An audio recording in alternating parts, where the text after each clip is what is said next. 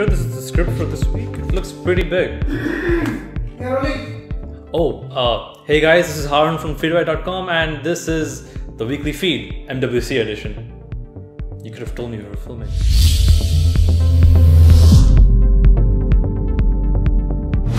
So TCL came out with news about a new Blackberry smartphone this week, and it's called the KEYone. Now it's repping Android and it does have the keypad, don't worry guys. It's going to launch globally in April and we're looking forward to seeing what Blackberry has in store for us. Now one of the first big flagships to come out from MWC 17 was the LG G6. Now the big thing about this phone is its display, and while it's a 5.7-inch screen with HDR support, the phone on the other hand is not as big. Because of the minimal bezels it uses, it's able to cram a big screen in a smaller sized phone. Now we're looking forward to getting it for review, and as soon as we do, the unboxing and review will be out at feedback.com, so be sure to follow us now. Nokia returns to the world of smartphones with a little bit of a bonus. The Nokia 3310 is back and it seems better than ever. It's colorful, it has more features, and it still has Snake, which is what I came here for. Now, it seems to be priced at a very nice point of around $50, and while it may not be people's first choice of phone, it's still something you'll buy and keep as a bit of a nostalgic reminder of what Nokia used to be like. Now, HMD also announced 3 new Nokia Android smartphones. Now, they're each priced differently, the Nokia 3, 5, and 6. You can check out the full details of the Nokia Android smartphones in our article linked below. Man, Sony is all over the place this week at MWC 17. We have 4 new phones coming out from Sony. Now the first 2 are a mid-range phone, the Xperia XA1 and the Xperia XA1 Ultra. Now these come with a cool new borderless design and a pretty good camera to boot, so be sure to check them out later. Now the main talking point of Sony's presentation was the XZ Premium. Now this is the world's first smartphone with a 4K HDR display. That's pretty cool. And it might just be the first phone with the Snapdragon 835 to ship out.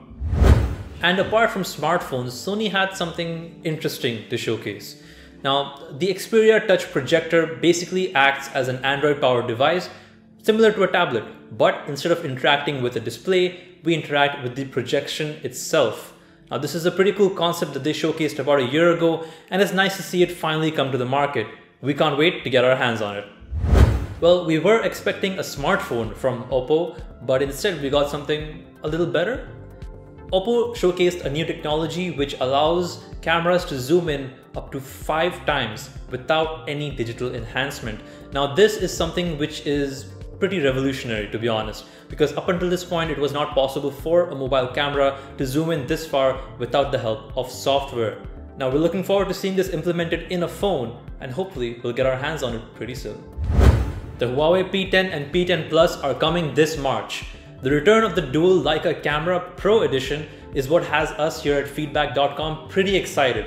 We can't wait to see how it compares to the original, and the P10 Plus specifically seems to be made out to be the flagship smartphone killer this year. We can't wait to get it and see how exactly it compares to all the other phones out there. And entering the Android Wear 2.0 scene, we have the highly anticipated Huawei Watch 2. Now what's special about this is that it comes in a wide variety of styles and 2 variants, a sporty and a classic look.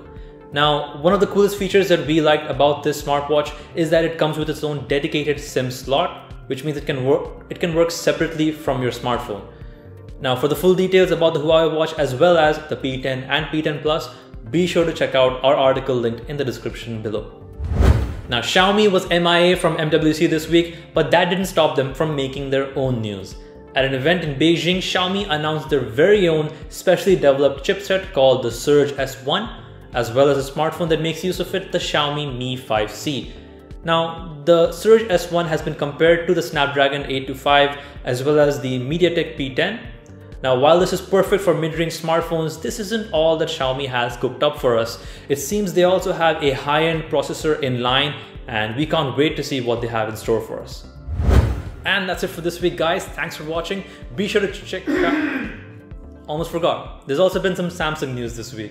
Now, Samsung already announced their official teaser image and video for the Galaxy S8, and it's going to be announced on March 29th. But doesn't really matter. We already know what it looks like. Now, there's been a ton of leaked images and videos this week. We know what it looks like, we know what it feels like, and honestly, it's a little bit surprising that they haven't removed the 3.5mm jack yet. I personally like it, and I'm looking forward to seeing what the features have in store for us for the Samsung Galaxy S8. Thanks for watching, guys.